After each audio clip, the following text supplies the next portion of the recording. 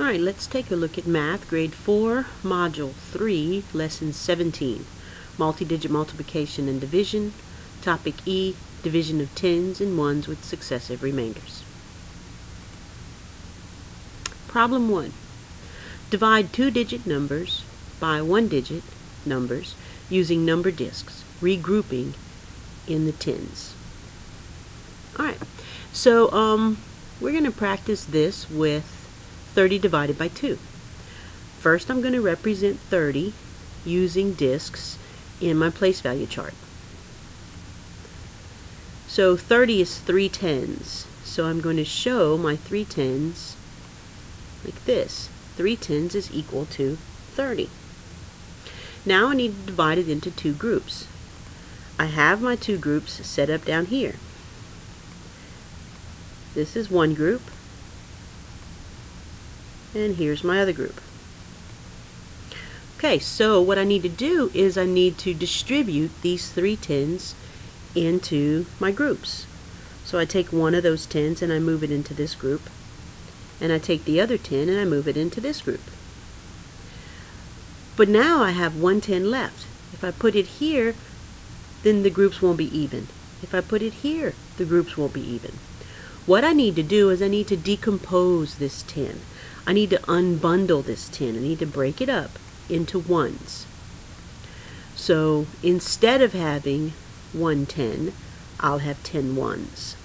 So that's 1, 2, 3, 4, 5, 6, 7, 8, 9, and 10.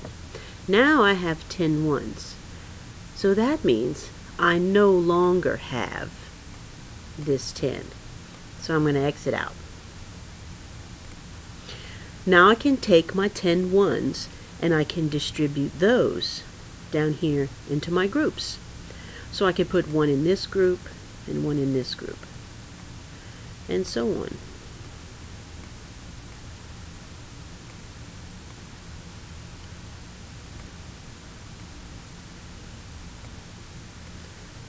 Keep putting one in each until I no longer have any ones in here. So now I have divided 30 into two groups. And I have in each group 1 10 and 5 ones. 1 10 and 5 ones is 15. Alright, let's show 30 divided by 2 using long division, using the standard division algorithm. So I have 30, which I'm dividing into two groups. 30 is 3 tens. So 3 tens divided by 2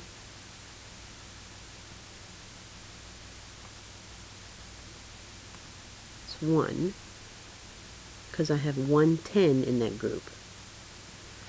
1 times 2 is 2, or 1 10 times 2 is 2 tens, which I will subtract. 3 minus 2 is 1. I'm going to take down that 0. And then now I have 10 ones. 10 ones divided by 2 is 5. I have 5 in the group. And then 5 times 2 is 10. And when I subtract, I get 0. So I don't have anything remaining. So 30 divided by 2 is 15. And we showed it in two ways. One way was the place value chart, and the other way was the standard algorithm, or the long division algorithm. Alright, let's try this one. Now we have 42 divided by 3, or we can think of it as being 4 tens, 2 ones divided by 3. So what I'll do is I'm going to represent 42 on the place value chart. That's 4 tens and 2 ones. So I've represented them here on the place value chart. Now what I want to do is I want to distribute them. So I'm going to start with my tens, and I'm going to say, okay, I have 3 groups. Here's 1 group, here's 2 groups, and here's 3 groups. Now I need to move this dot into a group. And I'll move this dot into a group. And I'll move this dot into a group. But now I have just this 1 dot right here left. And I can't really put that into any of these groups because my groups won't be even anymore. So what I need to do is I need to decompose this 10. I need to unbundle it. I need to change it in for 10 ones. So I'm going to draw a line through this 10 because I no longer have it, because I'm trading it in for 10 ones.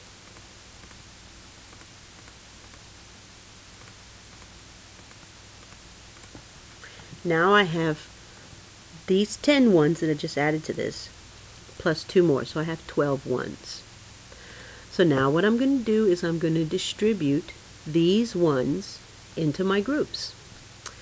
So I'm going to do this one, this one, and this one. And I know I'm going to do them 3 at a time, so what I'm going to do is I'm going to take out 3 at a time, and I'm going to put in 3. And that's okay, save some time.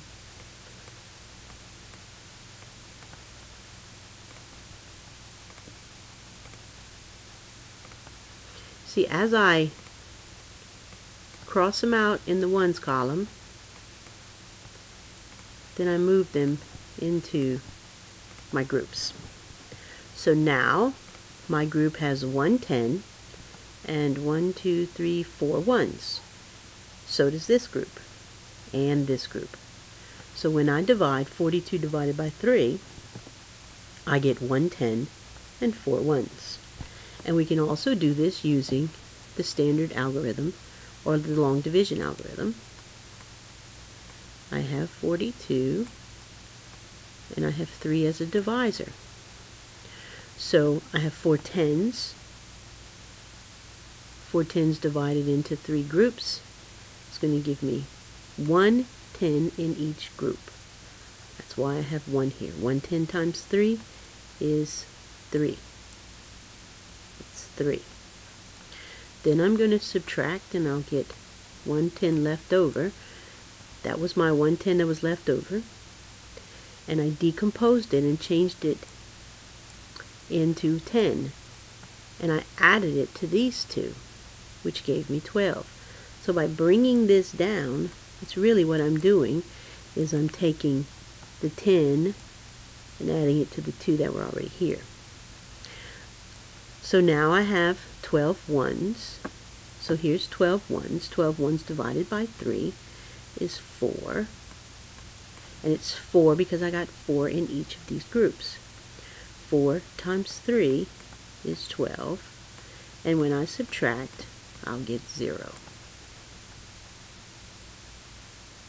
So this really helps students see when they do this process that this is really what's happening. And it's important that we understand what's happening so we don't make mistakes when we're doing this. Alright, so let's look at the problem set. This will be some of your classwork. Show the division using discs. Relate your model to long division. Check your quotient, which is your answer to your division problem, and the remainder by using multiplication and addition. Okay, so in this one I have 5 ones divided by 2. So I'm going to represent 5 ones by drawing discs. And when you do this, you can probably just draw dots on your paper. That'll be fine. And then I'm going to take this space down here and I'm going to make two groups. So this is one group and this is one group. Now I can distribute these ones into the two groups. I'll move this one, so I'm going to scratch that one out. And I'll put one of them here. And then I'm going to move this one. I'll move this one into this group. And I'm going to move this one into this group. So my quotient is going to be 2 because I have 2 in each group. So my quotient is 2.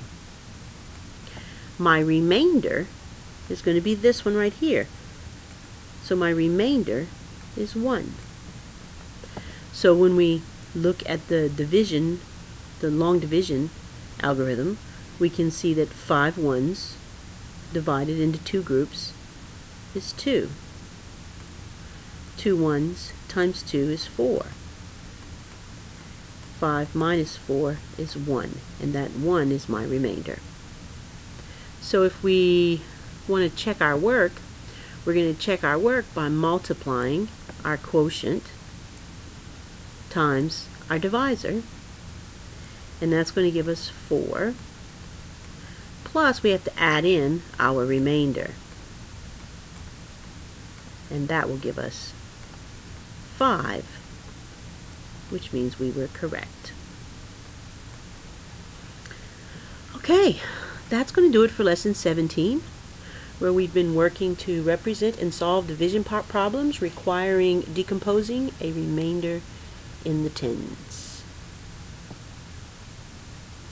If you need additional support, you can go to lpssonline.com, hover over Parent Command Center, scroll down to Math Resources, click on Grade 4 because that's what we're working on, and you can go to Topic E, which is where we're at, and you can get our newsletter, which will help you with your work.